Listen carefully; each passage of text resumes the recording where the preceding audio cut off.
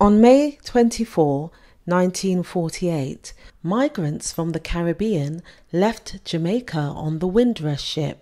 They left family, friends and loved ones. Many had a return date that was pushed further and further, but for others, the return date never came.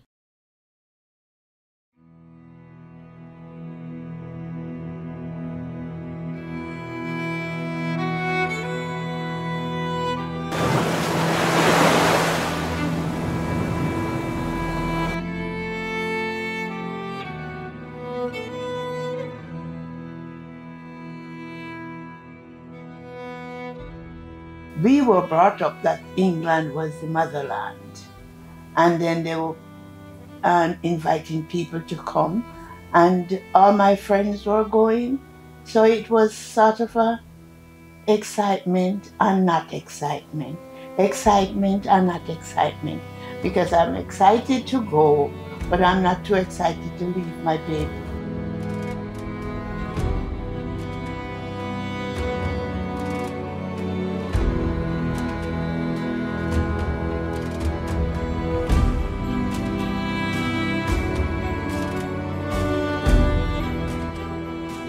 I came to England on the 29th of October 1959.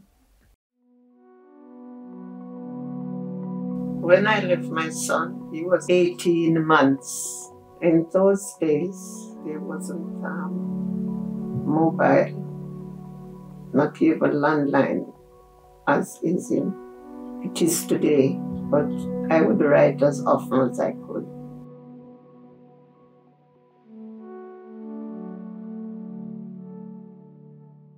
Trouble double double, swing double.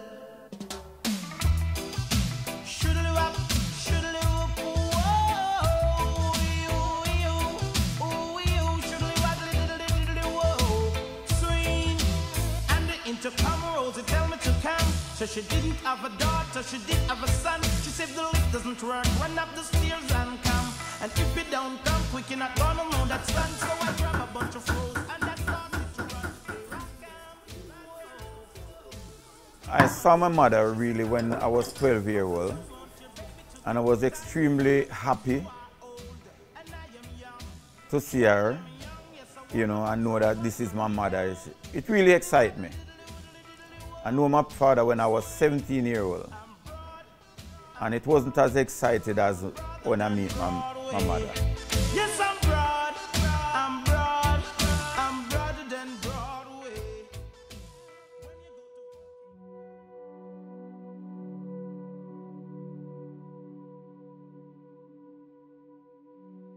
I was initially left with my grandmother, and then at some point my biological father came and took me to live with him. I don't remember being told that my mother was in the UK, but how I realised that she wasn't there was just the general talk. So adults would talk about the fact that my mum was away, or a parcel would come from my mum with a doll or something and some clothing, and I'd be told it was from my mum. So that's how I realised that there was someone missing and that my mother wasn't around.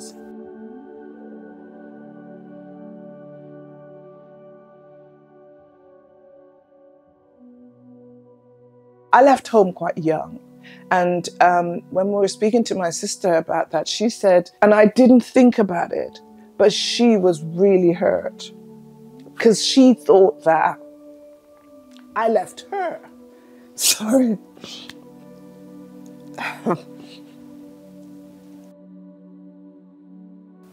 It's really quite strange because I never thought about how she would have felt. But she actually thought she was so excited about having a big sister and that I wasn't there for her. So as we've got older, we've got closer.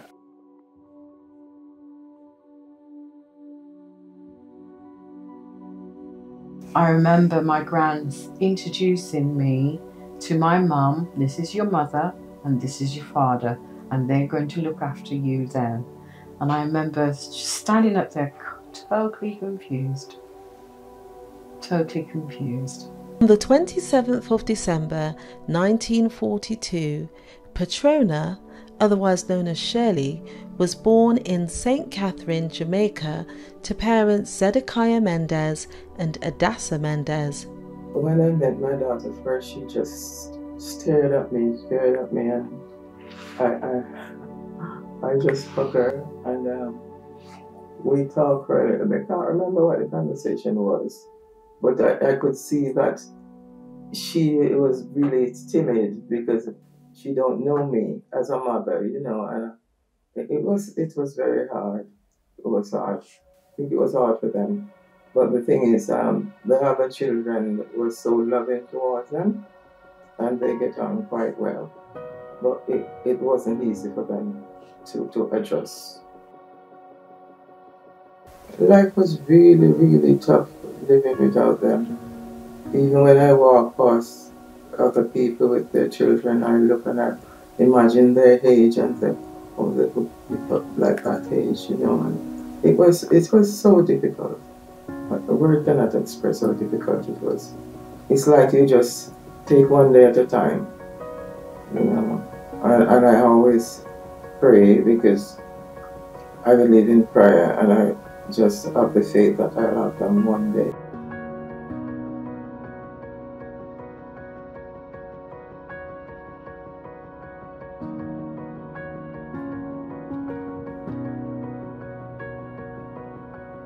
The family dynamics was strained because I believe she wouldn't have known that our parents had 4 more children after her. I don't know whether she would have been informed that she's got more siblings. And to me, that'd be a shock. And actually quite sad, because she then would have just had to fit it in, because we were already bonded, and we didn't really have that bond with her. So I reckon that would have been a struggle. I really think that would have been a struggle. My dad, obviously, this is his wallet, and look, the funniest thing is that Audrey Hepburn, he had a picture of Audrey Hepburn. Oh. How cute is that?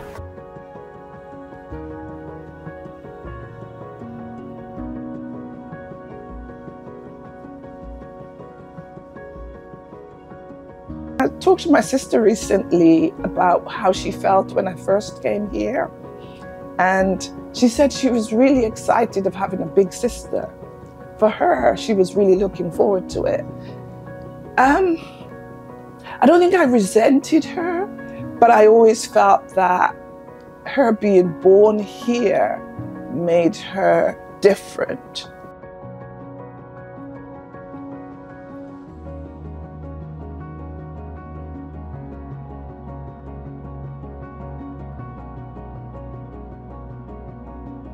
I'm really glad that my mum came to the UK, despite the fact that our relationship was impacted by that decision.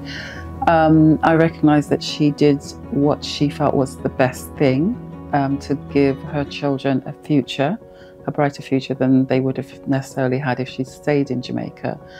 And I recognise that she, you know, her motivation was one of love and concern. And I know that I wouldn't be the person I am today if my mother hadn't made that decision to come to the UK, because I doubt that I would have had the education I had. Do I understand why my dad and my mum decided to come here? I do, big time. I think it was brave. I salute them. I think that they had a vision.